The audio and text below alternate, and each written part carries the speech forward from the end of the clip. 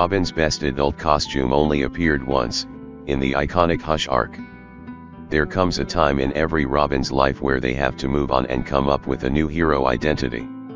Dick Grayson turned into Nightwing, Tim Drake moved on to Red Robin, and Jason Todd became Red Hood. But when Jason first returned, he sported a killer Robin look that actually worked quite well for an adult.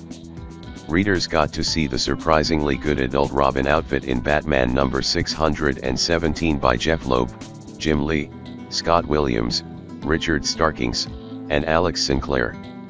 In this story, seeking to confront Batman before returning as Red Hood, Jason appears before Bruce in a graveyard, holding Tim Drake hostage. It's here that Jason reveals his identity dramatically by showing off a custom-made adult Robin outfit. The idea of an adult Robin has always been a bit absurd, especially given how Robin's costume typically looks.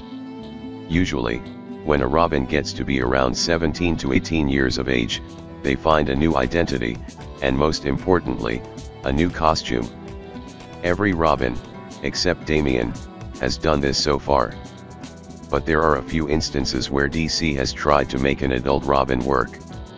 Over on Earth 2, Dick Grayson never became Nightwing and instead continued using the Robin costume well into adulthood. Despite Dick redesigning a new Robin costume, its bright colors still looked completely ridiculous. This graveyard confrontation isn't even the only time that Jason Todd himself has used an adult version of the Robin costume. After Jason came back to life, he became fixated on Tim Drake, viewing him as his replacement.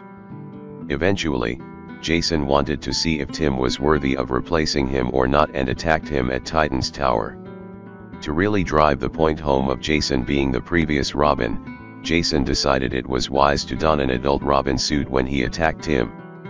The result was the ridiculous visual of a grown man in pixie boots beating up a teenager. There have been several attempts at an adult version of the Robin costume, and it's really never worked out except for Jason Todd's appearance in Batman number 617. This version is arguably the best because it seems to actually be designed for an adult, not just a scaled-up child's outfit. While it lacks the green and yellow that Robin is usually known for, Robin's costumes have strayed from this in the past, as evident in Damian's current grayscale costume. So, while an adult Robin may seem ridiculous, Jason Todd proved that with the right fashion choices, it could definitely work.